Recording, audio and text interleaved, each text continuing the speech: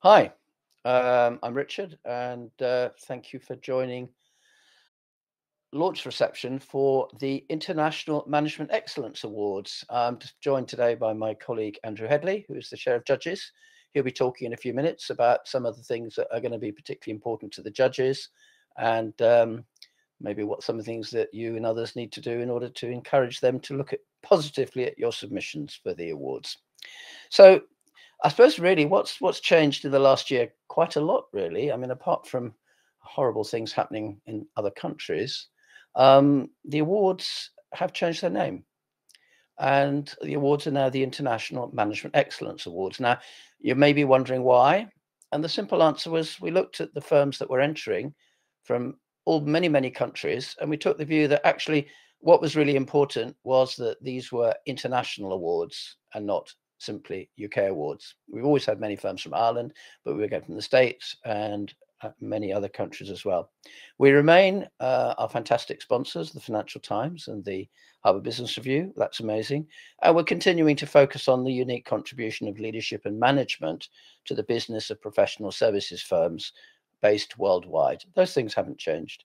And as you'd expect, rigorous evaluation of any initiatives. And Andrew will talk about that in a sec. Um, the second thing is we've got a new venue. Thank you to Ian Beveridge and his team who are with us tonight. The London Skylounge, I think, is just an astonishing piece of 3D art. But more than art, it's actually a great place, as I'm sure you're finding, to meet and chat. And we'll be using it for the awards ceremony, which is on the 15th of June. And if some of you are fortunate enough to not only to enter, but more importantly, to get shortlisted, and then hopefully we'll see you there, as they say. The other thing that we've changed is that we were kind of not quite clear a year ago. Were we going to be staying online? Were we going to be reverting to a more traditional meet and greet, networking context? And we took the view that we would go online. And it was partly to do with the international, because at the end of the day, it's a bit tough to ask somebody to fly across the world in the hope of winning a trophy. Um, but less time commitment. That's quite important, particularly for people based there. It makes it much more accessible, and we're holding it at 5 o'clock, which means it's great for North America. It's improved inclusiveness. Of course, it massively reduced emissions. ESG is an issue for all of us. It lowers cost, particularly for people who are traveling. I think the main thing it did, though, was, and some of you will have seen the videos from last year, it enabled the when I interview the winners live, I can do that without a backdrop of noise. And if you try that in a live, there's too much noise, just can't do it. It's a distraction. And that, and most importantly of all, enhances the learning transfer over the fantastic achievements of the winners. And we're going to do that again this year. So I think that's probably as much as I want to say in terms of the organization and the structure. The other thing that hasn't changed significantly is the themes. We have three themes, if you recall: make your business more productive, help your clients be more productive, and enable your community to flourish. And I kind of think of it in terms of a timesheet. I said, if you're not spending your time for the benefit of the business, for the benefit of your clients, or for the benefit of your community, hopefully you're either on holiday or hopefully not ill. But otherwise, what are you spending your time on? Because those fundamentally are the core building blocks. Now, the challenge we've always found, and this was something the judges commented all too often, was that people tried to sort of fit their particular uh, initiative into a set of words that have been designed in a fairly narrow category based way. This kind of takes you away from that, because the truth is that in management terms, it's always going to work best as a team issue. It's always going to be work best when the firm comes together across the management team and contributes and develops an initiative. So to narrow it down to one particular place or one particular person, I don't think really works as well. Whereas under the theme-based approach, which you've had 4 or 5 years now, that really makes that you have to be a little bit more innovative, maybe a bit more thoughtful about, okay, what's this initiative all about? But beyond then deciding which of the three it fits into, that's as far as you need to go. Then you will find in the guidelines that we've shared, there's some indicative categories. So if you're really not too sure, have a look down the list and that will give you a good steer, I think. So I think that's probably as much as I would like to share at this stage. But what I now do, if I may, is pass the baton to Andrew, our chair of judges, who's going to talk a little bit about his role and the judge's role and what he is looking for, or what they are looking for, from the submissions. Over to you, sir. Thank you, Richard, and hello everyone. I'm really pleased to be here just to speak to you a little bit about the process that we go through and the way in which the judges work through the submissions that we receive in order to evaluate them. By way of background, I've been a judge first, I think, in 2005. I've been the chair of judges since 2017. I guess over that period, it's been really interesting to see how the awards have evolved, how the quality of the submissions has improved over time, the thought and the rigor that goes into the submissions, and the whole evolution of that process.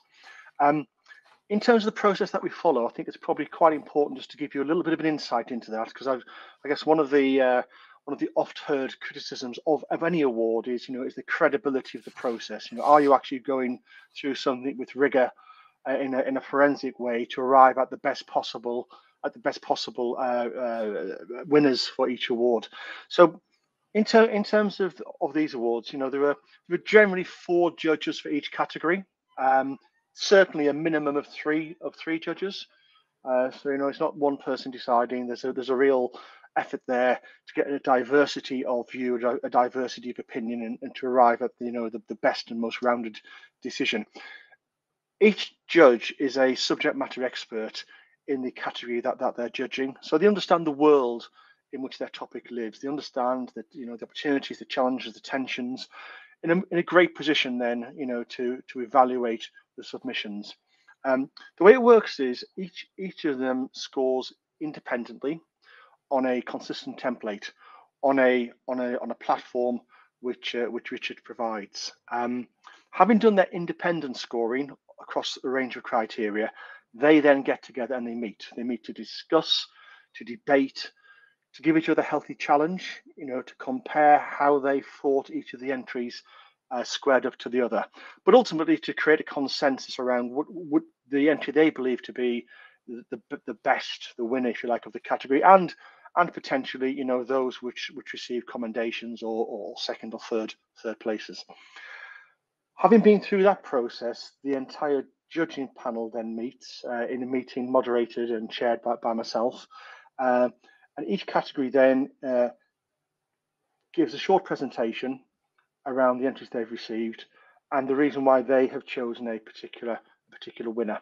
And again, there's an opportunity there for the wider judging group to ask questions, to discuss, to debate, but ultimately to ratify the winners list. That's got to give us great confidence in terms of this being a truly objective process, an independent process, and a process which, as I said earlier, is quite forensic in terms of how it looks at each of the award categories. The other thing I want to talk about today, if I can, are the criteria, the 6 criteria that we apply in that judging process. The first one is really around strategic alignment. So how does this initiative align with the firm's broader strategy? And those of you familiar with Jim Collins, good to great, built to last, all of that sort of really good management thinking. One of his sort of famous sayings is, great strategy is 1% vision, 99% alignment. So strategic alignment, really important. We're also really keen to see, the active involvement of the firm's leadership in the initiative. And again, if you think any initiative fundamentally is about change, and we refer back to some of the great sort of work on change, the likes of John Cotter in Leading Change, it's called Leading Change for a reason. It's not called Managing Change, because fundamentally leadership is absolutely central to any change initiative. So again, we want to see evidence of active leadership involvement in the initiative. Innovation's key. How is this innovative? And by innovative, we mean how does it do things differently and do things better than we've been doing things before? So that innovation, it may be around service innovation, it may be around markets, it may be around process, people, systems. But what's the innovative thing in there that's different and better about this particular entry? How do we educate stakeholders? How do we engage and how do we build consensus and give effect to that whole change piece? So again, education of key stakeholders is one of the 6 criteria. And what's the positive impact been? What's the evidence? Whether it be client experience, employee experience, other stakeholders, wider communities. How do we demonstrate the positive impact that this initiative has created. And finally, let's measure it. How do we measure that? Evidence is key. What are the proof points? What are the KPIs we've used? Where did we start? Where did we end? How do we demonstrate that improvement over the life of the initiative? What are the leading indicators? What are the lagging indicators? And that sort of leads me, I guess, into probably the final point I'd like to make, which is over the years, the most common, if you like, comment from judges is, firms put in some great entries. It's all very logical. It's all very structured, but often we need more evidence, and evidence is key. Um, it's great coming to the awards with a great story, a great thinking, great strategy, great execution plan, but show us the evidence, show us the proof points that allow us to, take that talking the talk into walking the walk, in order that we can make the best possible evaluations and best decisions.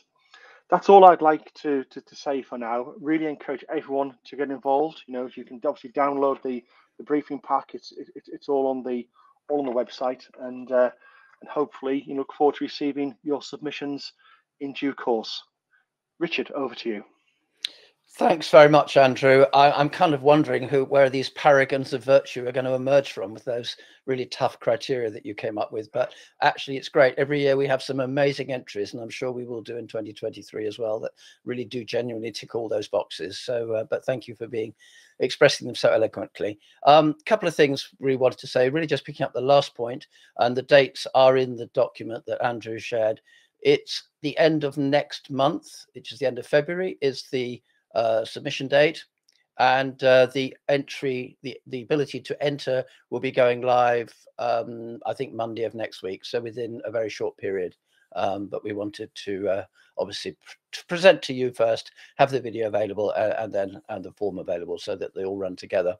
The other thing I just wanted to mention is there's what shall I say? I was going to say what's in it for me. It's not quite what I mean, but the reality is we all know that if we want to go to the managing partner and we want to put in a submission, then they'll say, well, what do we get back? And yes, of course, you get a lovely trophy, but there's a bit more to it than that. I think, first of all, I would remind you that these awards are supported by the Financial Times and Harvard Business Review, which is marketers amongst us would recognize as some of the most important and valuable and powerful brands in the world. So that's important in a way. But there's also a bit more than that, because we will actually be sharing the judges' citations with you. We will be producing a highlights video of the winners from the night in June, and each of the individual interviews with the winners, and they are live, and I've thought about them and got some rather sort of challenging questions up my sleeve usually.